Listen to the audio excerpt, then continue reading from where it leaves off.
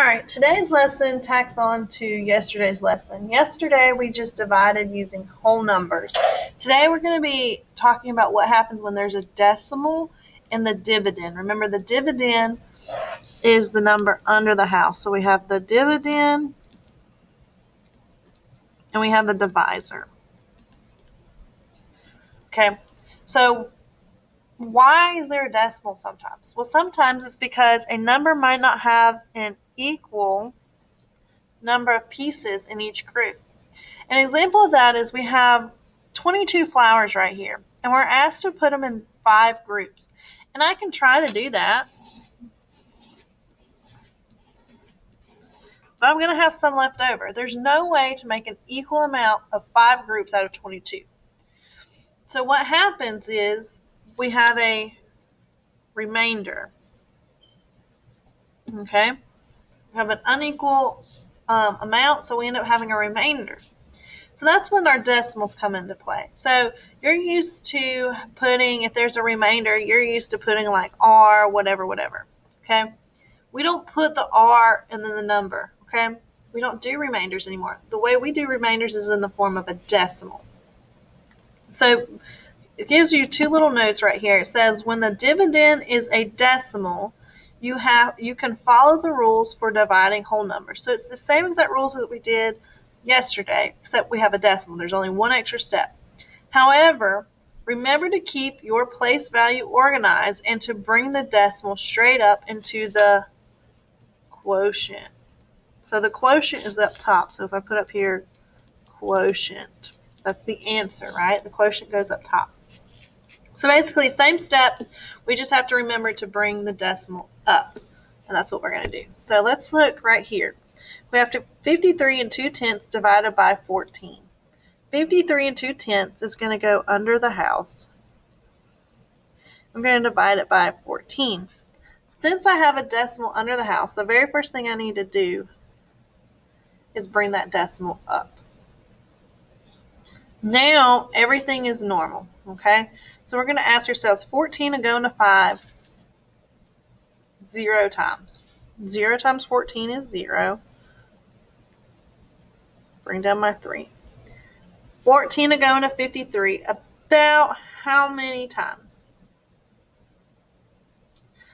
Well, if we double 14, we get 28. If we double 28, we get 56, and that's too much. So we can't do 4, so let's try 3. 3 times 4 is 12. 3 times 1 is 3, plus 1 more is 4. So when I subtract, I end up with 11. So my next step is to bring down the 2. So now I have 112, and we're trying to figure out how many times will 14 go into 112. Well, like I said, 2 times 14 is 28. 2 times 28, which would be 4 times 14, is 46. Double 46, and we get 112. So let's try 8. Okay, 8 times 4 is 32. 8 times 1 is 8, plus 3 is 11. And look, we did it. So now there's nothing else to bring down, and we have a remainder of 0, so that means we check off and we're done. So our answer is 3 8/10. All right, now let's look at number 2. Okay, the first number goes under the house, the dividend goes under the house, divisor goes outside the house. We ask her, there's no decimal, so we don't need to bring anything up. So we can ask ourselves, 30 will go into 3, 0 times. We can bring down our 7. How many times will 30 go into 37? Well, it's only going to go in there once, right? So now we can subtract. Bring down our 8. After we subtract, we always bring down. So 78. 30 times 2 is going to be 60. 30 times 3 is going to be 90. And 90 is going to be too big, so we got to go with 2. Now I have 18. So this is when there's nothing else to bring down. This is when you would usually come up here and you would write your R18, remainder 18. But we can't do that, okay? We're not doing that anymore. We're not babies. We're big kids now. So when there's nothing else to bring down and I have a remainder still, what I do is I add a decimal. Since I add it under the house, I add it to the top as well. And I add a 0 behind it. Now I can bring that 0 down and I have 180. 30 can go into 180 6 times.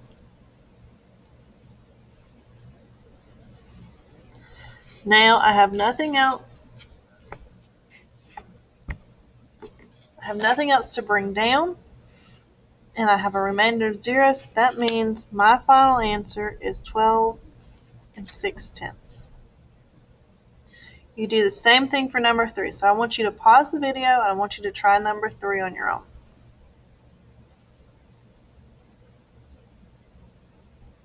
Alright. So when you work this out, you should have worked it out like this.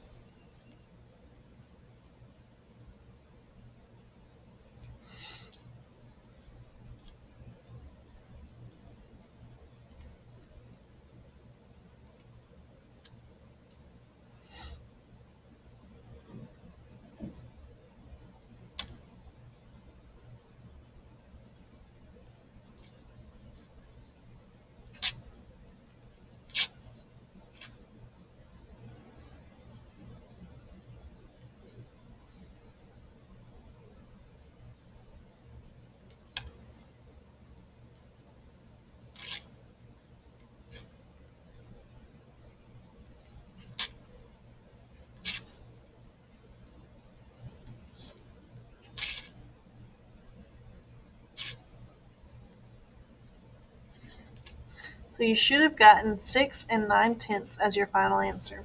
If you didn't, you need to pause the video and you need to go back and check your work compared to mine. Okay, you need to see, did I multiply correctly? Did I subtract correctly? Those are usually typically the biggest place where you mess up the most. Okay, so this is long division. You have this side you can practice doing, okay, where you're supposed to mark this out right here. And you'll spin the spinner, and whenever you get here, you'll put here, and whenever you get on the second spinner, you'll put here. And you'll do the division, and then your answer will go here. Okay? There's also questions on the back of this as well. There's 11 questions on here. That's perfect practice for this. I highly suggest doing the practice for this.